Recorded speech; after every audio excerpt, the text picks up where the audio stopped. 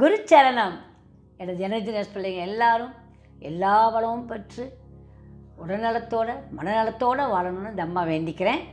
இன்றைக்கி நான் பேச போகிறது என்னென்னா, கொரோனா வைரஸ். இது என்னங்க, நீங்கள் கொரோனா பற்றி பேசினா நீங்கள் வேறு மாதிரியாக பேசுகிறீங்க? இல்லை, இது நான் ப்ராக்டிக்கலாக தான் நான் பேசுகிறேன். புரிஞ்சிச்சா? ஒவ்வொரு மனுஷங்களும் என்ன நினைக்கிறேன்னா, எல்லா வியாதியும் வந்துருங்கிற பயப்படுறதே ஜாஸ்தி. புரிஞ்சிச்சா?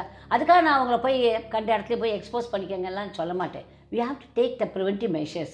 நான் அது இல்லைன்னே சொல்ல மாட்டேன். அனாவசியமான இதுக்கு போக வேண்டாம். அது இல்லாமல் இந்த குவாரண்டைன் பீரியட்னு சொல்கிறாங்க. அதாவது இன்குபேஷன் பீரியட். ஒன்று உருவாகிறதுக்கு இத்தனை நாள் ஆகும். ஒரு குழந்தைன்னா நீங்கள் 10 மாதம்னு சொல்கிற மாதிரி அந்த வைரஸினுடைய உயிர் வாழ்கிறது இவ்வளோ இருக்கும். அந்த நாட்களுக்குள்ளே அது அப்படி பரிமளித்து அவள் உயிர் வாழ்ந்து அவங்க குடும்பத்தை பெருசாக்கி ஊர் உலகமெல்லாம் இது பண்ணிட்டு போகும். அந்த பீரியடு இப்போ முடிஞ்சிருது, மார்ச்சுக்குள்ளே முடிஞ்சிருதுங்கிறாங்க. அதான் அந்த பீரியட். புரிஞ்சிச்சிங்களா? அப்போ என்ன ஆகுது அப்படின்னா, அதோடைய தன்மை, அதோடைய வீரியம் குறைஞ்சிரும். இல்லை, தன்னால் குறைஞ்சிரும். இந்த பூமியில் ஒன்றும் வராது சாமிகளா, கவலைப்படாதீங்க. தமிழ்நாட்டில் ஒரு கால் வராது. ஏதோ 1-2 வர்றது அப்படிங்கிறது அவங்க மனசுங்கிற ஒரு பயம். இன்னொன்று இம்யூனிட்டி போயிடுது. எக்ஸ்போஸ் ஆகிறப்ப வரத்தான் செய்யும் இல்லையா? அந்த இடத்துல போய் உட்காந்துக்கிட்டு நம்மளை அறியாமல். ஆனால் உங்களை அறியாமல் வராதுங்கிறத நான் உண்மையாக சொல்கிறேன். கண்ணுனா நம்புங்க. நீங்கள் என்ன, இன்னொன்று ரேக்கி படித்தவர்கள், நான் இது ரொம்ப இம்பார்ட்டண்ட்டாக சொல்கிறேன். ரேக்கி படித்தவங்க எல்லாரும் இப்போ எல்லோரும் இதை பார்த்துட்டு லிரோமல் ஏஞ்சலை கூட பக்கத்தில் இருக்கவங்கள சொல்லி அவங்களுக்கு 2 மணி நேரத்துக்குள்ள விஷயம் நடந்துச்சா லிரோமர் ஏஞ்சலில் பார்த்துக்கோங்க. ஏதோ படம் வேணும்னு கேட்டாங்களாம். இப்போ ஒரு 50 நேரமாக ஏதோ சொன்னாங்க. உடனே நடந்துச்சான். அதனால அவங்களுக்கு எல்லோரும் இல்லை லிரோமர் ஏஞ்சல் நான் சொன்னேன், பக்கத்து வீட்டுக்கு நான் பார்த்து சொன்னது நடந்துச்சு அப்படின்னு சொன்னாங்க. இந்த மாதிரி நிறைய incidents I am coming across nowadays. அதே மாதிரி தான் கண்ணுங்களாக இப்போ சொல்கிறேன். ரேக்கி அப்படிங்கிறத யாருமே செல்ஃப் ரேக்கியை விட்டு கொடுக்காதீங்க. நீங்கள் அந்த 10 இடத்துல வச்சு கொடுக்குறப்ப நீங்களே எல்லோரும் ஃபீல் பண்ணியிருப்பீங்க. அப்படி வாமல் அப்படி ஜெயின்னு ஒரு சூடு உள்ளே போகும் இல்லையா? அந்த சூடு நாளுக்கு நாளாக வேற கூடும். அந்த 21 நாளில் ஒரு 4-5 நாள்லேயே அது கூட ஆரம்பிச்சு உங்கள் கையே கொதிக்கும், வைக்க முடியாது. ஃபீல் பண்ணியிருக்கீங்கல்ல? ஹோல் பாடியிலையும் ஜின்னு அப்படி கூடும். அப்படி கூடுறப்ப நிச்சயமாக உங்கள் பாடி இம்யூனிட்டி பவர் கூடும். புரிஞ்சிச்சா? கட்டாயமாக கூடும் கண்ணுங்களா. அதனால தான் ரேக்கி சேனல்ஸ் நிறையா பாதிக்கப்பட மாட்டாங்க ஒரு காலம். நான் என்ன சொல்கிறேன்னா, ப்ராப்பராக இனிஷியேட் பண்ணலாம். அதை நீங்கள் ஒத்துக்கணும். நீங்கள் ப்ராப்பர் இனிஷியேஷன்ஸ் இருக்கிறப்ப, அந்த தீட்சை கரெக்டாக கொடுக்குறப்ப அது என்ன பண்ணும், அழகாக போகும் சூடு. அந்த சூடு சுகமான சூடு. இங்கே ரேக்கி நாங்கள் எவ்வளோ பேர் எடுத்துக்கிறாங்க உடம்புலன்னு. அப்படி எடுக்கிறப்ப நாங்கள் கொடுத்தோடனே உடனே தூங்கிடுவாங்க. முதல்ல அவங்க செய்கிறதே தூக்கம் தான். எல்லாத்தையும் ரிலீஸ் பண்ணணும் நெகட்டிவிட்டியை. புரிஞ்சுதா? அந்த ரேக்கி படித்த அத்தனை பேரும் அந்த மந்திரங்களை கையில் இனிமேல் வரைஞ்சிக்கிட்டு ரேக்கியை கொடுங்க. Nothing will happen. இருக்கவே உங்களுக்கு ஒரு ப்ரொடெக்ஷன் சொல்லி கொடுத்துருக்கேன். யார் குவானின் கற்றுக்கிட்டாங்களோ அவங்களுக்குலாம் ஒரு புது ப்ரொடெக்ஷன் வேறு சொல்லிக் கொடுக்குறேன். அதையும் நீங்கள் போட போகிறீங்க. புரிஞ்சிச்சா? இதை பண்ணுங்கள். இதை நிச்சயமாக நம்புங்க. நீங்கள் இது வரைக்கும் நான் எதையுமே நம்புங்கன்னு சொல்ல மாட்டேன். Don't have faith, don't have believe, அப்படி தான் நான் பேசியிருப்பேன். இதை மட்டும் ஏன்னா இப்போ இருக்கிற நிலைமைக்கு தேவை. உங்களை நீங்கள் நம்புங்க. காற்றை கையில் பிடிக்க முடியாது. யார் சொன்னாலும் அதை ஏற்றுக்க வேண்டாம். சரிங்க, ஒரு டாக்டர் சொல்லியிருக்காரு, எனக்கு அது உண்மையாக வைத்தியம் இது நான் சொல்லியிருக்கேன். இது மாதிரி அலோபதியெல்லாம் கிடையாது. எனக்கு இது தெரியாது, நாட்டு வைத்தியம் தெரியாது. ஆனால் அந்த காலத்தில் எனக்கு ஜலதோஷம் பிடிச்சப்பெல்லாம் எங்கள் அத்தை என்ன பண்ணுவாங்க அப்படின்னா, இந்த குப்பைமேனியை தூக்கி எடுத்து நல்லா தண்ணி கொதிக்க தண்ணி அதுக்குள்ளே போட்டு அப்படி இப்படி பிடிச்சுவாங்க. இந்த குழந்தை பாலில் போடுவாங்க, கொதிக்க வைப்பாங்க. ஒரு செங்கலை நல்லா சுட வைப்பாங்க. நல்லா சுட வச்சு சுள்ளுன்னு அந்த தண்ணிக்குள்ளே போட்டு உடனே எங்களை மூடி ஆவி பிடிக்க வச்சுருக்காங்க. அதுதான் நாங்கள் பண்ணோம். அப்போல்லாம் நாங்கள் எந்த செட்ஸின் போட்டோமா இல்லாட்டா அலக்ரா போட்டோமா ஒன்றும் போடல. எந்த மாத்திரையும் அப்போ கிடையாது. அப்போ அதெல்லாம் போடலை. இதுதான் சரியாக போகும். எந்த வைத்தியமும் கிடையாது அந்த காலத்தில். புரிஞ்சிச்சா கண்ணுங்களா? வெந்நியை குடிப்போம், ஏன்னா உப்பு தண்ணியை போட்டு கொப்பிடிச்சிருக்கோம், மிஞ்சி போனோம், அவ்வளோதான். ஏன் அது நாங்கள் நல்லா தானே இருந்திருக்கோம். அதனால் நான் எல்லாத்துக்கும் மதிப்பு கொடுக்குறேன். எல்லா சிஸ்டமும் இருக்குது இல்லை. அதில் ஒரு நாட்டு வைத்தியர் என்ன சொல்லுவீங்க, அந்த வைத்தியம் படித்தவர் இல்லை, அவர் சொல்லியிருக்காரு. இதை நீங்கள் செஞ்சு பார்த்துக்கோங்க இல்லையா? இல்லை, நிலவேம்பு கஷாயம்னு சொல்லி எப்போ அரசாங்கத்திலே கொண்டாந்தாங்கல்ல, அது மாதிரி இது ஒரு அனுபவத்தில் இருந்தது. இப்போ இருமல் இருக்குது, காய்ச்சல் இருக்குது, மூச்சோட ப்ராப்ளம் இருக்குங்கிறப்ப டாக்டர்ஸ் அணுகிட்டு ஆகணும். அந்த ஸ்டேஜ் போகிறப்ப அதுக்கு முன்னால் லேசாக ஜலதோஷமாக இருக்குது அப்படின்னா இவங்க என்ன சொல்லியிருக்காங்கன்னா, வேப்பிலை, துளசி, வில்வம் இந்த 3 எடுத்துக்கிறீங்க. இந்த 3 கொஞ்சம் எடுத்து நீங்கள் என்ன பண்ணிக்கிறீங்க, ஒவ்வொரு கைப்பிடி எடுத்து நிழல் ஓரத்தில் காய வச்சுக்கணுமா. சரி, இதை காய வச்சு இதை என்ன பண்ணிக்கிறீங்க, பொடியாக அரைச்சி வச்சுக்கணும். இதை 50 கிராமாக தனியாக எடுத்துக்கோங்க. இந்த பொடியை 50 கிராம் வெளியில் அப்படியே விற்கிறாங்களாம். வேப்பிலை, துளசி, வில்வப்பொடினே விற்கிறாங்க. நீங்கள் அதையும் வாங்கிக்கலாம். If you want to two நீங்கள் இதை பண்ணிக்கலாம். அடுத்தது சுக்கு மிளகு திப்பிலி. அது ரொம்ப அதை வச்சு ஒரு ஸ்டோரி எல்லாமே இருக்குது. சுக்கு மீ லிப்பிது இப்படிலாம் பேச எப்படி புரியும் அந்த காலத்தில் சொல்லுவாங்க. அதாவது சுக்கு மிளகு திப்பிலி இந்த 3 வந்து திரிகடுக சூரம்னு இருக்கும். திரிகடுக சூரம்னு வெளியில் விற்கிறாங்களாம்.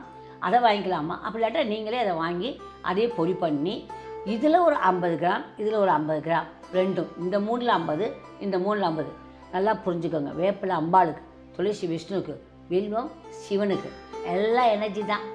என்ன ஆச்சு, துளசி எங்கே இருக்குது, நடுவில் இருக்குது, காக்கும் தெய்வம் குசம், மிளகு குசம். புரிஞ்சிச்சா. போட்டு நம்ம குசம் என்ற இருக்கவே இருக்குது, அதை வச்சு பவர் பண்ணிக்கோங்க. இதில் என்ன சொல்கிறாங்க, இதில் 50 கிராம் இதில் 50 கிராம் ரெடியாக வீட்டில் வச்சுக்கோங்க.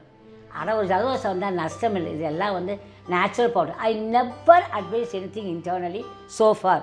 நான் பண்ணதே கிடையாது. இன்டர்னலாக யாருக்கு எதுவுமே சொல்லவே மாட்டேன் ஆஃப்டர் ரேக்கி இது.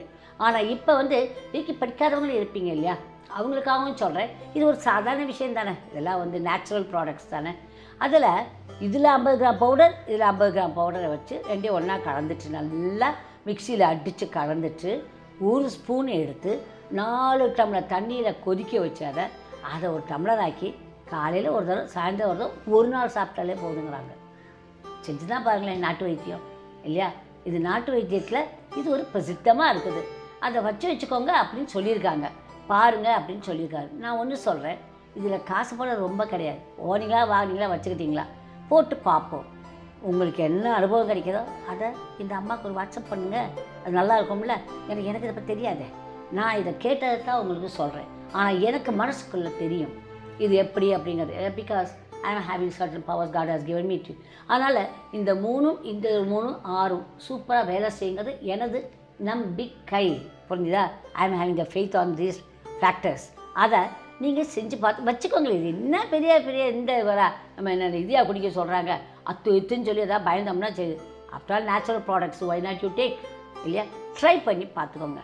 இது அடுத்தது நீங்களாக மனசுக்குள்ள இல்லை இந்த உலகம் ஃபுல்லாக உங்களுக்கு கொடுக்கறதுக்கு ரேக்கி படித்தவங்க அதுக்கு அவங்களுக்கு தனியாக பேச போகிறேன். உங்களை பொறுத்த வரைக்கும் ரேக்கி படிக்காதவங்க உங்களை பொறுத்த வரைக்கும் நான் இறைவன் அருளால் சூறப்பட்டிருக்கிறேன் இந்த ஒரு வார்த்தையை சொல்லுங்கள். இறைவன் அது எல்லா இறைவனும் இருக்கலாம், எந்த இறைவனாகவும் இருக்கலாம். அது கிரைஸ்டாக இருக்கலாம், அல்லாவாக இருக்கலாம், இல்லை குருநானக்காக இருக்கலாம், யாராக வேணுமாலும் இருக்கலாம். நான் இறைவன் அருளால் சூழப்பட்டு இருக்கின்றேன் அப்படின்னு மட்டும் நினச்சிக்கோங்க.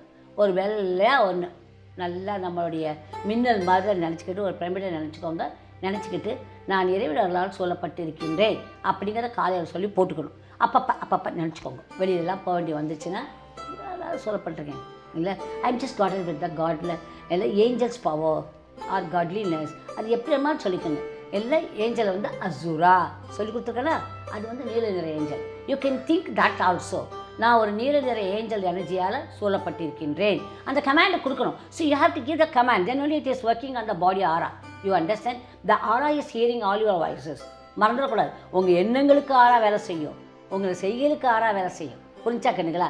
அப்படி இருக்கப்ப நீங்கள் என்ன பண்ணுறீங்க, திங்க் ஆஃப் ப்ளூ. அது very good antiseptic in nature, blue colour. அப்போ நீங்கள் என்ன பண்ணுறீங்க, அசூரா angel you give me a blue colour pyramid in and around me கொடுங்க. கட்டாயமாக வேலை செய்யும். உடனே வந்து அது எப்படி செய்யணும்னு கேட்டிங்கன்னா நான் உங்கள்கிட்ட வந்து கேட்பேன், காற்றை எனக்கு லட்டு பண்ணி கொடுன்னு முடியாது. அது மாதிரி தான் இது உணர்தல், இது எக்ஸ்பீரியன்ஸ். புரிஞ்சுதா. எல்லாருக்கும் அனுபவம் மட்டும் தான் பேசுவோம். இதை செஞ்சு பாருங்கள். எந்த வைரஸும் நம்மக்கிட்ட அண்டாது. என்னுடைய எனர்ஜினஸ் பிள்ளை யாருக்கும் வராது. இது அம்மாவுடைய ஆணை வச்சுக்கோங்க.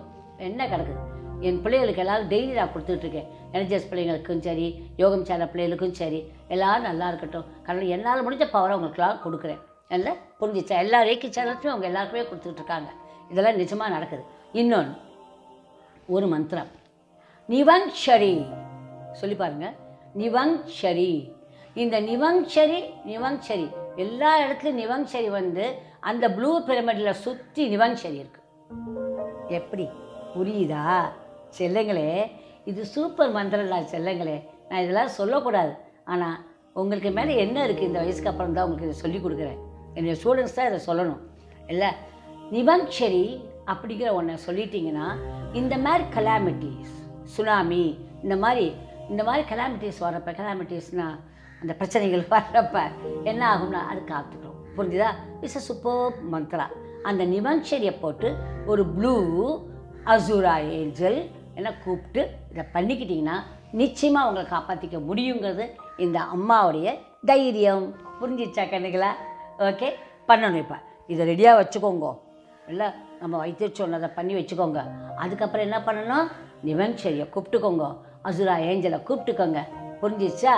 சும்மா நம்ம இவங்கள மாதிரி எல்லாத்தையும் போட்டு ஆராய வேண்டாம். சும்மா பண்ணுவோம். குழந்தைகளாக இருப்போம்.